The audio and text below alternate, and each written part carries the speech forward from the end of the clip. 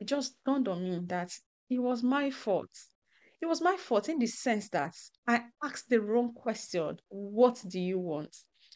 Asking a child this question, what do you want, is such a big question for a child to answer. At the point I realized it was my fault, guess what I did? I went back, made her Cocoa Pops, gave it to her. She ate everything, all of.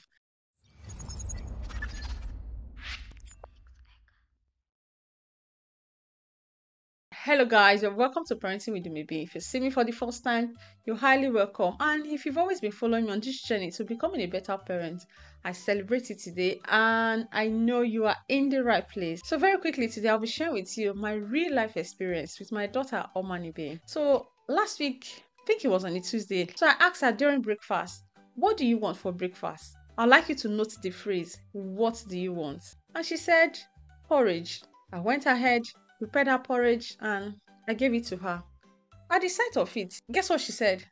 No, mommy, I don't want porridge anymore. I want Cocoa Pops. And I said, but you asked me, I asked you what do you want? You said porridge, and I made it for you. This is your porridge, so I expect you to eat it. At that point, she said, no, mommy, I want Cocoa Pops. Guess what? She started crying. She was crying seriously. And you know what children are like when it comes to all of these things? She was just then in my head, I was just thinking, why would she be crying when she's the one that asked me to make her porridge? And now I've made her porridge. Why is she crying? I did not even smack her. I didn't yell at her. Why is she crying? I was thinking, should I go ahead and give her the Cocoa Pops? Or should I just leave her? After all, she asked me to make her porridge. Or should I just leave her and let her go to school like that? While I was thinking about all of these things, what should I do? What should I not do? How do I manage the situation? It just dawned on me that it was my fault. It was my fault in the sense that I asked the wrong question. What do you want? Asking a child this question, what do you want, is such a big question for a child to answer. At the point I realized it was my fault, guess what I did? I went back, made her Cocoa Pops, gave it to her. She ate everything, all of. She was happy. We went to school. So during my reflection, remember I always talk about the power of reflection. So while I was reflecting on what happened, why it happened, and all of that, so I was able to come up with some ideas of what I'll be doing after that incident. And this was where I got it wrong. Like I said, I asked her, what do you want? Instead of giving her options within limits. I should have presented to her based on what I have. Mama, there's Cocoa Pops, there's porridge, there's Weetabix. You choose. It's your choice. Giving her that options within my limits, not her limits. Because if I say, what do you want? What if she tells me, mommy, I want rice crisps, and I don't have rice crisps at home? What would I do? So that is why it's important to always ask the child options within limits, within your own boundary, within what you have or you could afford. Giving her that options within limits was what I would have done. And then she will choose from what I have presented to her. So it will be her choice to make her decision. And then giving her that power or giving her that ability to choose what she wants or to make her own choices and decisions based on my limits was me satisfying her need for what? Autonomy. Remember we talked about autonomy in one of our videos. After that incident, this is what I started doing. Giving her options within my limits. Instead of saying, what do you want again? I just give her options. And the options I give her is, max is 3 options. Giving a child more than 3, at most 2, 3 is okay for a child. Otherwise they'll get confused. After option within limits, the next thing I do is I make my limits clear to her by saying, Oma, are you really sure you want Cocoa Pops? If she says, I say, well, I'm going to prepare it now and I'll expect you to eat it when it's ready. Are you really, really sure? And sometimes I make a joke out of it. Like, I just turn it to it. Are you really, really, really, really sure?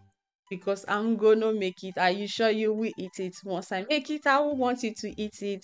And she'll say, yes, yes, yes, yes. Can you make it for me? So I just turn into it just for me to be sure that, yes, that's what she wants. Because the truth, and then when I'm saying, are you really sure you want it? Because I'm going to prepare it. And once I prepare it, I'll expect you to eat it. And if you don't eat it, I'm not going to go back again to get you something else. So me making my limits clear is me helping her take responsibility for the choices and the decisions she had made for herself, and also helping her to understand that if she decides not to have it after I have made it, there will be consequence, and the consequence will be, because I already stated clear to her, and the consequence will be, I'm not going back to make her something else again. So if she chooses not to eat it, it will be her choice. The consequence will be she'll have nothing to eat, and that will be her choice. That will be her problem. So stating it clear is very important. And the next thing I do is I use empathy. It's a very powerful tool parents can use to connect with their children and to get cooperation from their children. So how do I use it? I use it like this. I say, Oma, did you say you want Cocoa Pops? And she'll say yes. I said, when I was a child, Dad used to buy me this Cocoa Pops and I used to eat it loads of time and it used to be yum, yum, yum, yum. I used to enjoy it and all of that. Cocoa Pop is very, very yummy. I used to love it then and I know you're going to enjoy it. Me saying it like this is me helping her to reinforce her own choices and decisions, and also helping her to feel good about the choices and the decisions she had made for herself. Just as we adults, sometimes maybe you're at the shop, you're buying some clothes, you're at the fitting room or changing room, you're just testing it, and someone just walk up from behind and say, "Oh, you look beautiful on that." How does that make you feel? Sometimes, even if you didn't want to take it, just because someone has affirmed that you look good on it, you just go make payment and take it. It makes you feel good that someone is liking what you have. It makes you feel good, isn't it? Same thing is applicable to children. So it makes them feel good, it makes them accept their decisions, and it makes you as a parent reinforce that decision that they have made for themselves. So the incident happened on Tuesday. Since Wednesday morning till today is what? Today is Wednesday. A week today now. We've never had any issue, any fight on what to eat and what not to eat. It's been working. This strategy is so powerful. It's been working for me and we've been fine and all of that. So dear parents, I'm sharing it to let you know that children of these days, sometimes they can confuse us, and imagine a child telling me do this and I want this and I prepared it for her and she's telling me she doesn't want it again. It can be very frustrating and annoying, isn't it? And if we are not intentional, it can lead us to yelling at a child, using wrong approach and all of that. But the truth is, that's why I always emphasize on the importance of intentionality. If you're intentional in your parenting, you have the right knowledge, you have the right technique, because the truth is different techniques work for different situations. So knowing the right technique to use at every point in time is very important. And how do you know it? You know it through knowledge, through videos like this. So I hope and I believe you have learned something. So I'd like to know your thoughts in the comment section. What do you think about my approach? Do you think it was good? What would you have done if you were in my shoes? Please leave all your thoughts down in the comment section. I'd like you to please share this video and like it. And also remember to turn your notification button on so that whenever I upload a new video, you'll be the first to see it. If you've been following me or if you've been watching my videos and you have not subscribed, what are you still waiting for? Please hit that subscribe button now. And my next video, I look forward to seeing you. Bye bye.